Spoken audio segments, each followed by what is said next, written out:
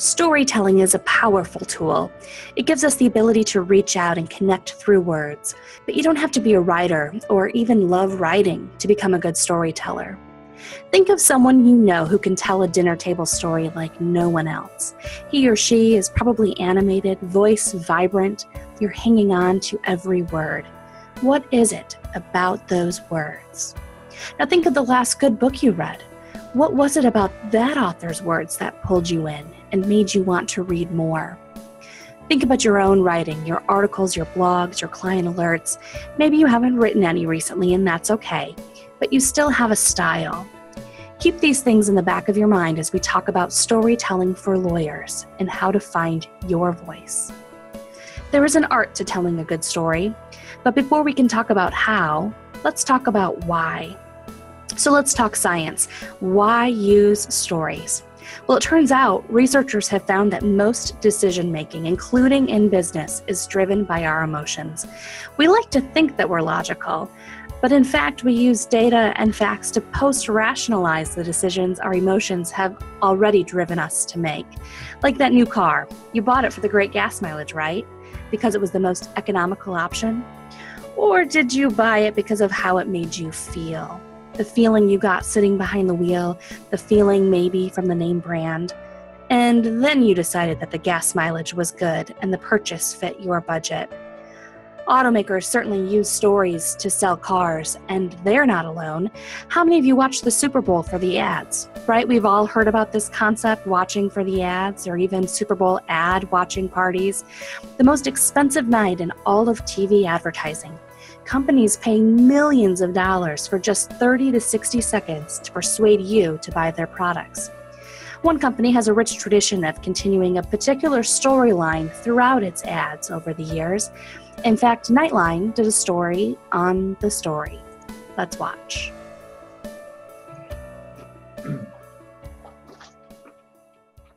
So this Sunday, Anheuser-Busch will spend approximately $20 million on their Super Bowl ads. And as is tradition, one of them is going to feature the Clydesdales, the horses that have been tied to Budweiser for generations. But the iconic mascots, they don't come cheap. The horses are actually born and bred in-house as part of a multi-million-dollar operation. As ABC's Darren Ravel got an exclusive look inside. You wouldn't know it by looking at this Clydesdale foal, but just a few weeks into her life, she's about to be thrust into the spotlight. Meet the star of this year's iconic Budweiser Clydesdale Super Bowl commercial, which will be watched by more than 100 million people in the U.S. alone this Sunday. For 80 years now, Clydesdale horses have been much more than just a branded mascot for Budweiser. They've been part of the family. Hi, Mama. Jeff Napper runs the company's multi-million-dollar operation that breeds, feeds, and trains these mammoth horses from the time they're born to the time they've pulled their final wagon. It's more than just a job for him. The horses are his life. Come over and say hi. The company is committed to the Clydesdales because they represent the tradition and the heritage and the quality that goes into everything we do. And for the company to get it done and get it done the right way, it's got to be in-house. And this is a big operation for us. It's a significant investment. Jeff's team takes care of the daily needs of 175 Clydesdales around the country. There's a future Clydesdale right in here, huh? Future Clydesdale right in here, and I'm thinking that this girl's ready to get the little fella on the ground. Oh, we're close on her? Yeah, we're close. An operation that includes breeding 43 horses a year. Budweiser hopes to gain 10 future show Clydesdales from that group. Only males are eligible, which leaves just enough room for error. We have very, very stringent requirements to be a Budweiser Clydesdale. They have to have a white blaze, a black mane and tail, this dark bay in color, and 4 white stocking feet. Those that don't make the cut are sold for roughly $5,000 apiece, while some of the female horses, like 8-year-old Darla, mother to our Super Bowl star, are kept to keep the future alive. This year's Super Bowl spot tells the story of a young Clydesdale who establishes a relationship with his breeder. Like real-life Clydesdales, the horse leaves in order to learn the skills that will one day make him one of the special few to pull the hitch in front of crowds of people. The breeder goes to see his favorite horse in a parade, and sure enough, the horse remembers him. The script doesn't mirror an exact story, but it's not far off. Now we're entering our foaling area. Right? This is where the mothers actually give birth. John Soto manages Warm Springs Ranch in Boonville, Missouri. This is a little girl where future Clydesdales are born, and she's 5 days old right now, and where they stay until they're as old as 2. Even though we don't see them after they're 2, they were born here. And so, of course, when you go out on the road or if you see the hitch and those are your babies that we raised, you got to have some pride in that. All the foals born this year will be under Soto's watch. Literally. Over the next couple months, it's Soto's job to make sure every baby Clydesdale arrives healthy. With 40 coming through the next few months, we're going to be pretty hectic. That's why he has a warning system that tells him when a mare is ready to give birth. Tell me how your whole alarm system works. So what we have is this little alarm that attaches to the back of the mare. So if I'm eating dinner or asleep in the house, horse starts coming out. Right, pulls this magnet out, the alarm goes off, and I get... There it is right there. Have you ever forgot to charge your phone? No, not this time of year. That's my lifeline. John lives on the farm to ensure he is right there when he needs to be. He can even monitor the horse stalls from his bedroom. Yeah, I see it. That's funny. He's crazy, Nick. Now, in the Super Bowl commercial, it has the person playing your story, sleeping in a barn. Do you do that? I did it for many years, but now since we came here, all the stalls are monitored, so it gives me the luxury of actually sleeping in my own bed. But Soto, who has done this for 33 years, does develop a relationship with every Clydesdale born here. They're just like people. Once you get to know them and know their size and their facial looks and everything, you know who they are. Every year, the top 30 mature Clydesdales tour the country. In 2012, 3 hitches appeared at 120 events representing the Bud brand. John's son, Eric, drives one of those hitches. This is where they do most of their training. Jeff Napper took us to check in on some of the up-and-coming Clydesdales. This is Elite. He's one of the horses here in training, and where we teach them all kinds of different things today. They're grooming on Elite and giving him a haircut and getting him ready. He's actually getting ready to go out to be part of the St. Louis traveling team. The Clydesdale connection to the brand traces back to 1933, when August Busch Jr. surprised his father by having these majestic horses parade down a St. Louis street carrying beer to celebrate the end of Prohibition. They've been breeding them since 1940.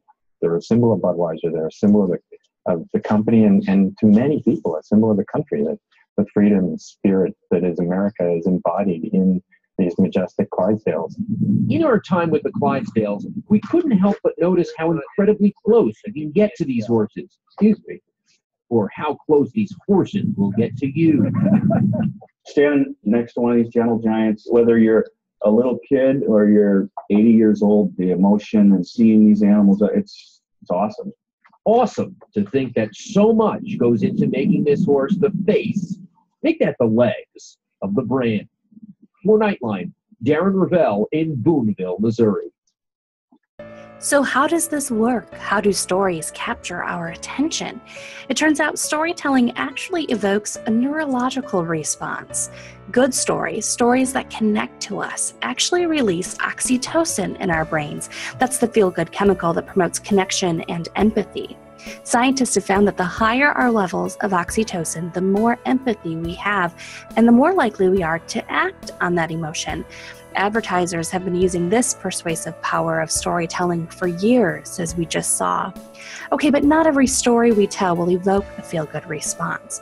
An urgent alert, a boring yet important update, we run the full spectrum, right? Well, we can still evoke emotion. Remember, emotions also run the full spectrum. Happy, sad, confused, astonished, anxious.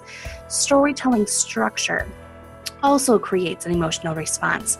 People are attracted to stories, one researcher says, because we're social creatures and we relate to other people.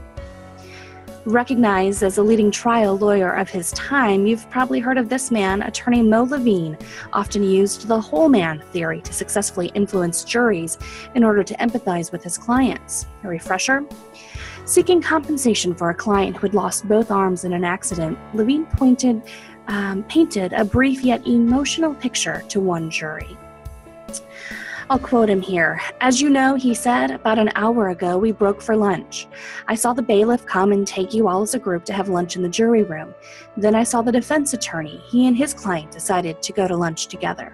The judge and court clerk also went to lunch. So I turned to my client Harold and said, 'Why don't you and I go to lunch together?' We went across the street to that little restaurant and had lunch." Ladies and gentlemen, I just had lunch with my client. He has no arms. He has to eat like a dog. Thank you very much. Levine reportedly won one of the largest settlements in the history of the state of New York. So what makes a story good? Like Levine, a compelling character, a memorable message, emotion. And that emotion, again, can take all forms: urgency, inspiration, motivation, all emotions that we can evoke to connect to our audience. That is, in fact, the entire purpose of storytelling, to make that connection. So let's relate all of this back to our legal writing. We have established that stories sell. Like it or not, and sometimes we don't like it, but we are all salesmen. We want to sell legal services. Put the two together. Stories sell legal services. Stories make ideas stick. They persuade us, they motivate us, they demonstrate to us.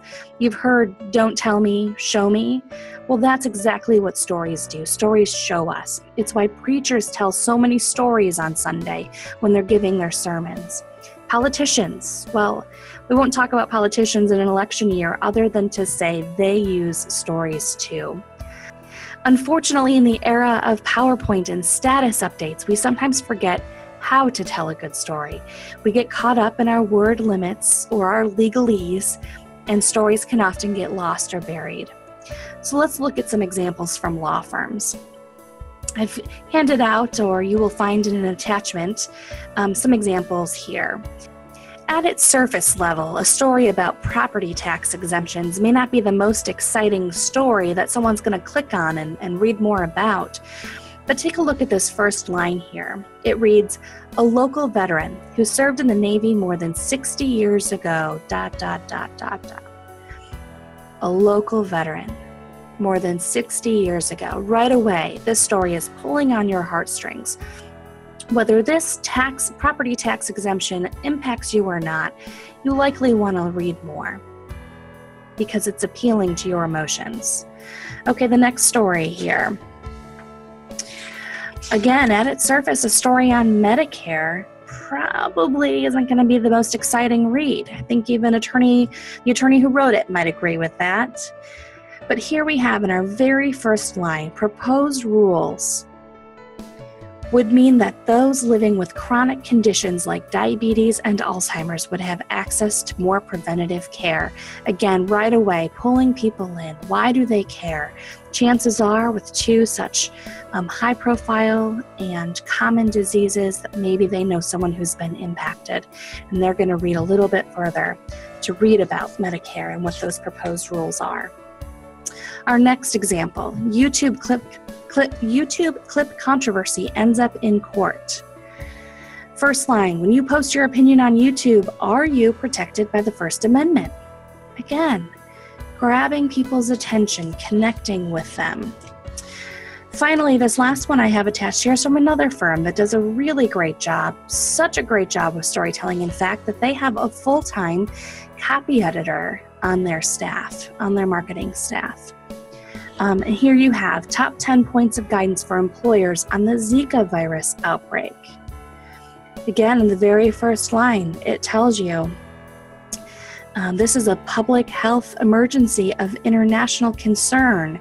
Next line, the workplace is not immune from Zika concerns. In fact, in many cases, the workplace will likely be at the forefront of both preventing the spread of and leading the response to the disease. Again, playing on your emotions, capturing your attention, letting you know why you care and why this is so important. You know, this same firm does such a great job of storytelling. I mentioned they have a full-time copy editor on staff. They also like to think outside of the box and get creative. Sometimes our storytelling isn't just in the words we write in our press releases, our blogs, our articles. Sometimes it's in how we, I don't know, perhaps invite clients to an event. Let's take a look at something they've done. Your attention, please. Now stepping up to the plate, in-house attorneys attending the Association of Corporate Counsels annual meeting. Those crackerjack attorneys at Womble Carlisle would like to invite you to get an after-hours get-together at the Bleacher Bar, located under the bleachers of Boston's historic Fenway Park. The festivities take place from 8 p.m. to 11 p.m. on Monday, October 19th. Womble Carlisle will even provide a continuous shuttle from the Heinz Convention Center to the Bleacher Bar. Womble Carlisle sponsors the ACC Compliance and Ethics Committee, and we would love to see you all in person. So telegraph, telephone, or tell a friend. But be there on October 19th. As you can see here, a very interesting take on a client invite, of course using the baseball theme because this particular event was at Fenway Park. Okay, we're going to shift gears and we're also going to talk about kind of your words and how they're used even behind the scenes to promote our content. Jenny's going to speak to us on search engine optimization. So at this point, you guys have put in all the work. You've crafted a wonderful story. You're ready for it to be uploaded.